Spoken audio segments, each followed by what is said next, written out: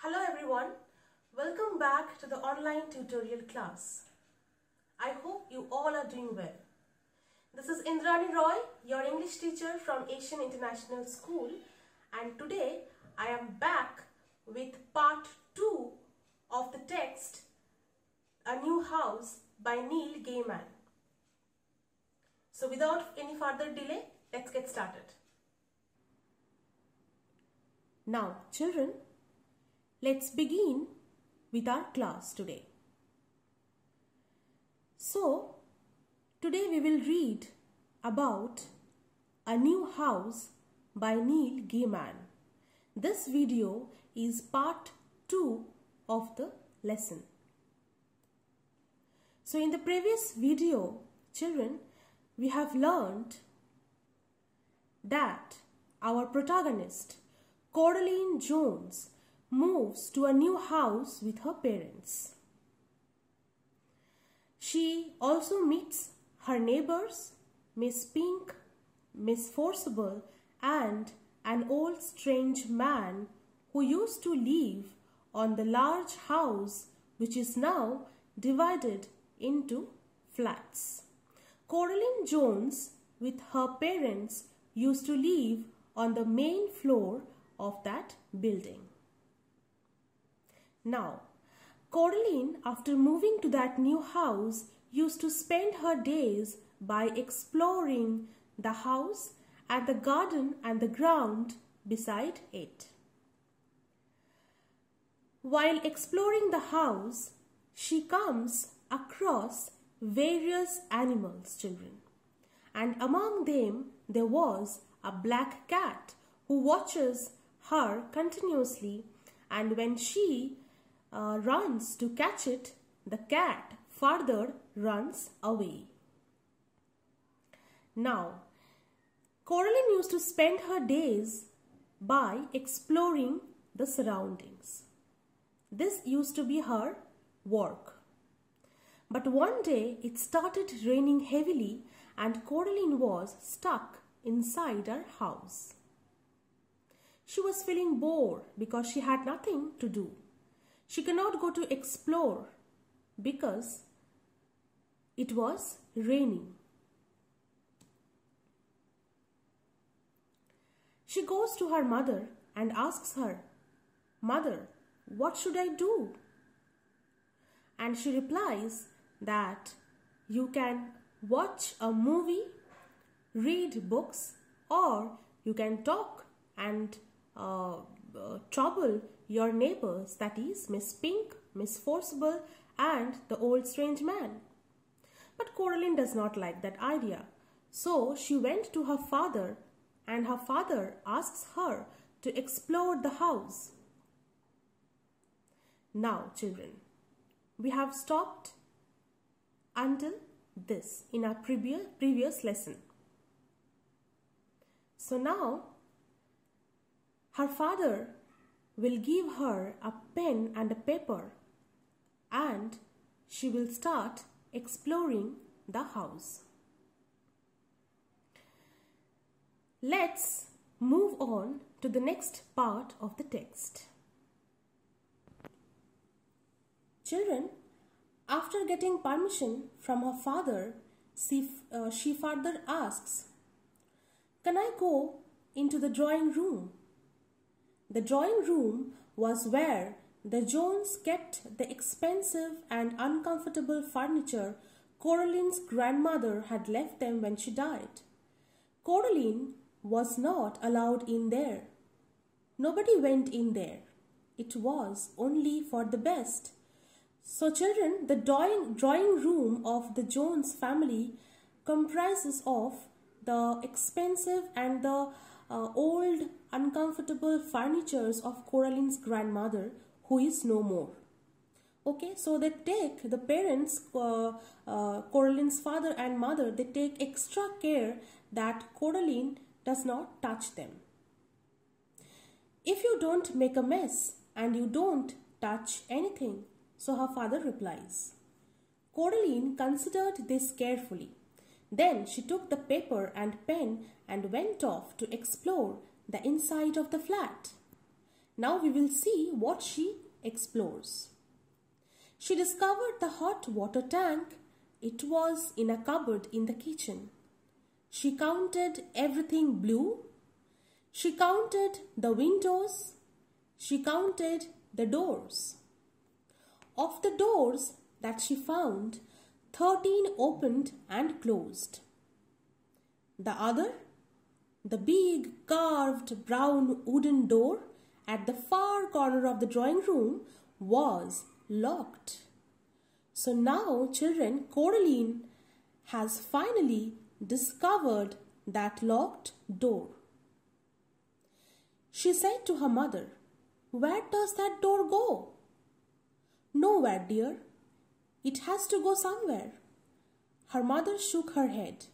"Look," she told Coraline. She reached up and took a string of keys from the top of the kitchen door frame. She sorted through them carefully. That is, she looked all the keys, and selected the oldest, biggest, blackest, rustiest key. They went into the drawing room. She unlocked the door with the key. So finally, Coraline's mother unlocked the door with the biggest, oldest, blackest, rustiest key. The door swung open. Her mother was right. The door did not go anywhere. It opened onto a brick wall. So when her mother opened the door, what did she find?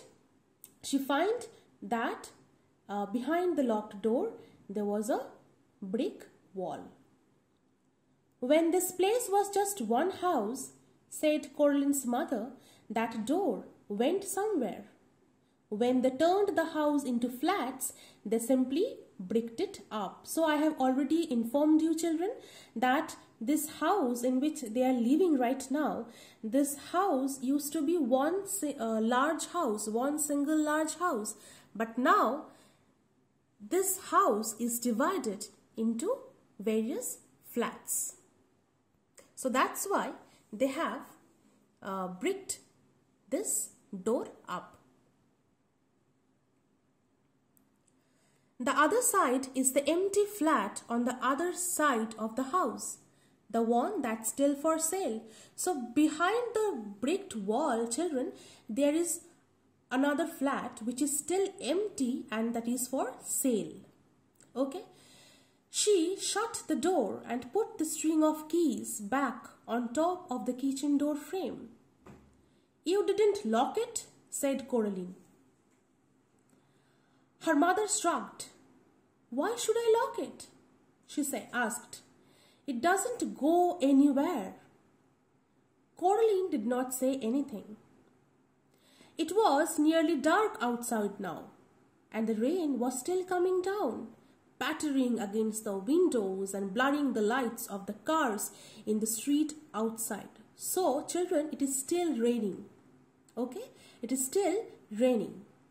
Coraline's father stopped working and made them all dinner. Coraline was disgusted. So that night, who prepared the dinner, children? Coraline's father prepared the dinner. And Coraline did not like this idea. Fine, she was very disgusted, irritated, angry. "Daddy," she said, "you have made a recipe again. It's leek and potato stew with a tarragon garnish and melted Gruyere cheese," he admitted. Coraline shied. Then she went to the freezer and got out some microwave chips and a microwave mini pizza. So Coraline did not like the recipe that was cooked by her father, children. So what she decided? She decided that no, I'll not have this dinner, and she went to the freezer and took out some chips and a pizza. "You know, I don't like recipes," she told her father, while her dinner went around and around and the little red numbers on the microwave oven counted down to 0. So she was heating up the food in the microwave oven.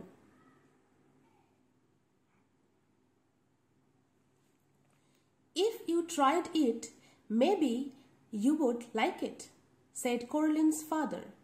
But she shook her head.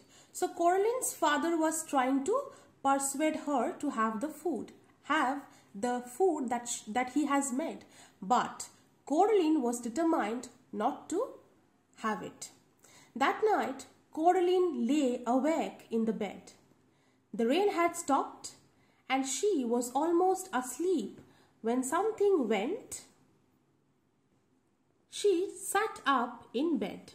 So that night, Coraline lay awake in her bed, okay? And the rain has already stopped and she could sense that something passed by her. Something went creak. Coraline got out of bed and looked down the hall, but saw nothing strange.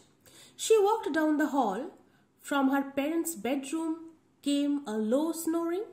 That was her father, and an occasional sleeping mutter. That was her mother.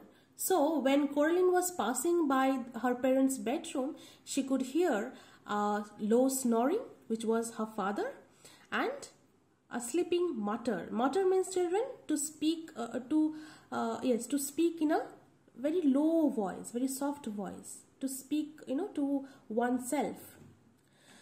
Coraline wondered if she had dreamed it, whatever it was. Something moved. It was little more than a shadow, and it scuttled down the darkened hall fast, like a little patch of light.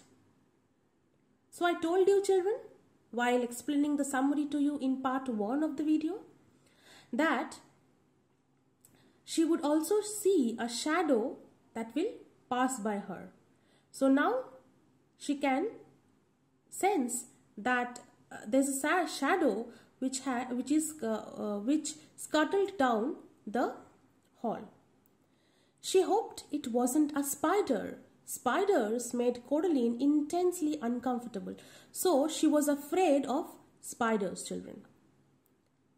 Now, the black shape went into the drawing room and Coraline followed it a little nervously. The room was dark. The only light came from the hall, and Coraline, who was standing in the doorway, cast a huge and distorted shadow onto the drawing room carpet. She looked like a thin, giant woman. So children, the lights in the drawing room was off. There was no light in the drawing room, and that's why when Coraline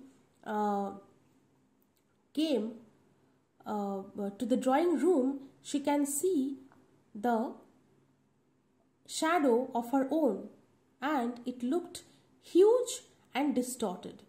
Okay, it looked like a thin and giant woman. The shadow was giant, was very terrifying. Coraline was just wondering whether or not she ought to turn on the lights when she saw the black shape edge slowly out from beneath the sofa. So Coraline was thinking to herself that whether she should turn on the lights, because she can see the black shape slowly moving beneath the sofa. It paused and then dashed silently across the carpet toward the farthest corner of the room, and the shadow moved towards the farthest corner of the room. Okay, there was no furniture in that corner of the room. Coraline turned on the light. There was nothing in the corner, nothing but the old door that opened onto the brick wall. So children, Coraline saw that the shadow is moving towards the farthest corner of the room, and there was no furniture there.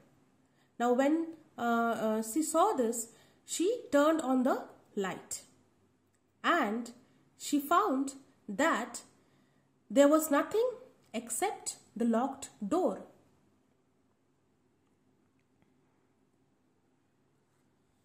She was sure that her mother had shut the door, but now it was ever so slightly open. So Coraline believed that her mother has already shut the door. Okay, but now it was ever so slightly open, but now she can see that it was not locked and the door is slightly open. Okay, just a crack. Coraline went over to it and looked in. So she can also hear a sound, a crack, and she immediately went and looked into it. There was nothing there, just a wall built of red bricks.